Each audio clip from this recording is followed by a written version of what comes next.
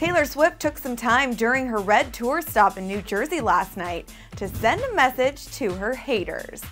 During the larger-than-life concert, Swift spoke out to tell her audience this, quote, "I write about my feelings.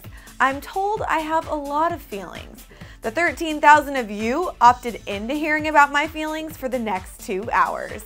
The singer went on to share some of those feelings over the next few hours, later opening up about how she never knew that the papers would really say so many horrible things about her, adding that they're just building you up to knock you down. But not to worry, Taylor added that for her, they haven't. The reality of this negative attention is something that Taylor was initially surprised by because, as she told the packed audience, she thought meanness was something people legitimately outgrew.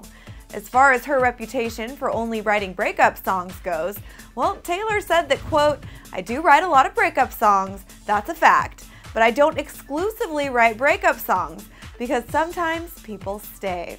As far as any references to her most recent and highly publicized breakup with Harry Styles goes, though, Taylor didn't get specific. Instead, she only said this, "By all means, never get back together with your horrible ex." It's really good to hear Taylor standing up for herself and speaking out against her haters and critics. We'd love to hear what you think about some of the flack that Taylor has received as of late. Hit the comment section to join the conversation. Don't forget to subscribe to Clever TV on YouTube for ongoing entertainment news as it breaks. I'm Joslyn Davis in Hollywood. Thanks for watching.